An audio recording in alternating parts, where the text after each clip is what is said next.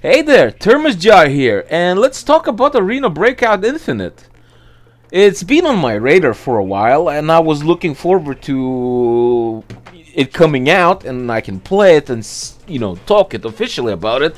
But I really want to bring out some factors that caught my eye, which I'm a bit afraid of, and at the same time I kind of understand it. It's gonna be hypocritical for me to even mention some of these things in a good light. So stay tuned, like, subscribe, hate, whatever, just do whatever. But I'll appreciate that like and subscribe for sure, as well as dislike. So, Arena Breakout Infinite. Another Escape from Tarkov literally clone. Let me tell you a secret. I'm pretty sure the Chinese saw this thing and they're like, I fucking hate Tarkov. It's clunky, it's garbage, and whoever programmed it on Unity is a fucking monkey. So the Chinese took it, they made it better, they made it look better, they made it run better, they made every other aspect of the game better, and they're like, look what we have. We tested on mobile, it works there. Let's move it to PC. Let's take that player base. And you know that the best part? They will take the player base for a while, but there's a drawback. If they will take the player base and they will succeed with all those monetary things they're doing, which is in-game cash. Hear me now. I'm slightly supporting that shit, even though it's cancer. Why? It removes RMT. That means there's not gonna be third-party sellers of rubles or whatever the money. Yeah. So if you think about it, it's gonna get rid of that. So cheaters will have less incentive to farm in the game and make money. Cheats will be less prevalent. Well, they will be there, but it will be less likely to cheat for that. Because think about Tarkov. Tarkov is very fucking simple.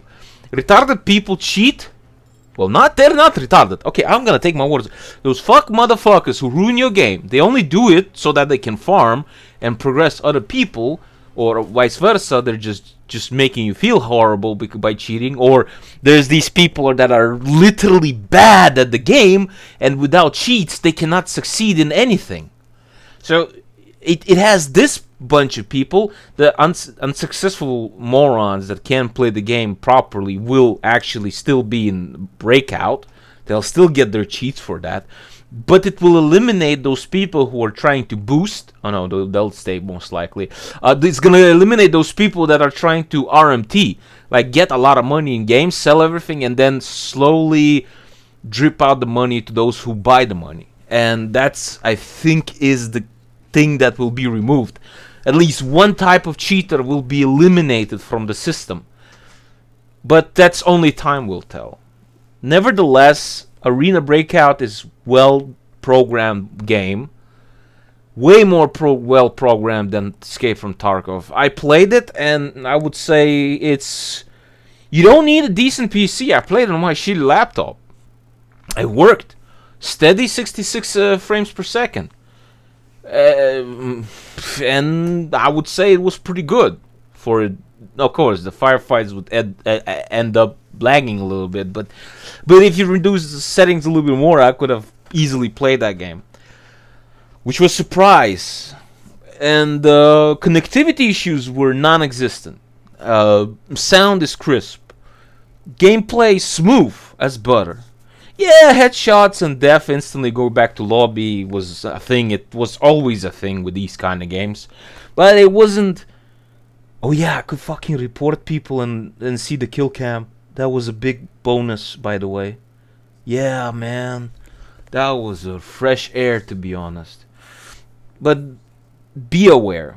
Like, I am conflicted myself over this game. Do I recommend getting it? And playing it, since it's free to play?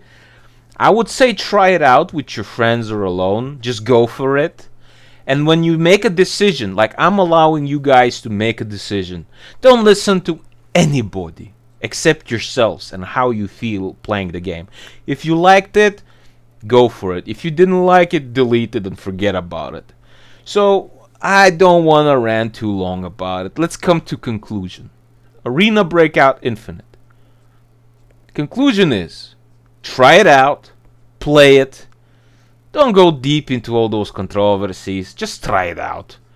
Escape from Tarkov. What are you? You're a bad game with a great idea, with a horrible developers. I hope you one day get taken over by fans and they rip your code out and they just make a better game rather than just what we have right now. Rest in peace, motherfucker. Stupid Tarkov. And yeah, that's about it. Have a nice day. See you in the next one. Hope the weekend's gonna be great.